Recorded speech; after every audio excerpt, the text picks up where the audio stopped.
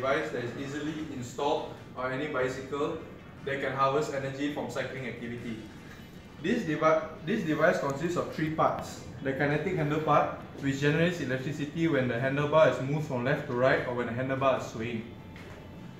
The second part will be the wheel hub part right here, which generates electricity while the user is cycling the bicycle.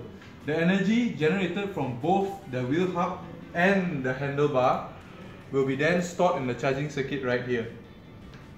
The concept behind this device is similar to that of a conventional dynamo. The features of this device compared to a conventional dynamo is that this system is frictionless because there is no physical contact with any moving parts. So therefore this system also has no wear and tear. And finally, this system can be installed easily on any bicycle. Now it's time to explain the hub. As you can see, the hub is made of two sections. One is the rotor and one is the stator. The rotor, because the wheel is moving, we attach the rotor to the wheel. And the stator, because it doesn't have to move, we attach it to the frame.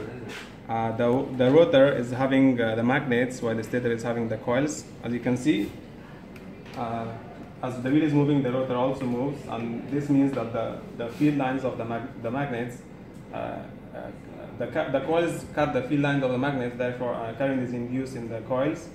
And we have connected the coils in series so that the voltage is amplified to be charged to be sent to the charging circuit.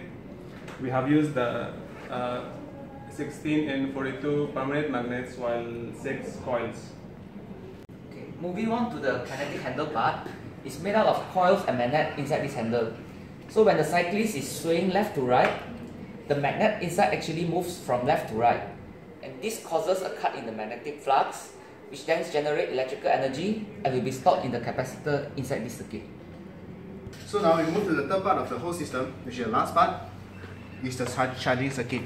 This charging circuit consists of a voltage booster, the capacitor, a diode, and a loading circuit, which is LED there as a load of the whole system.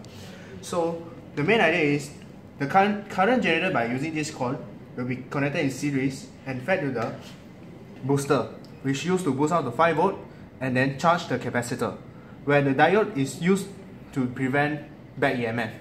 Then the Arduino and XP is introduced for real-time monitoring system to monitoring the result in real time.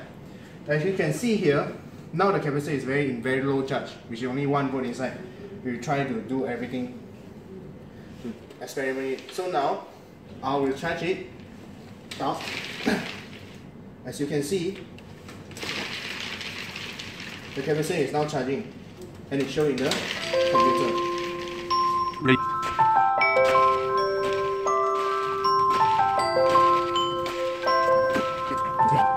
Reduce.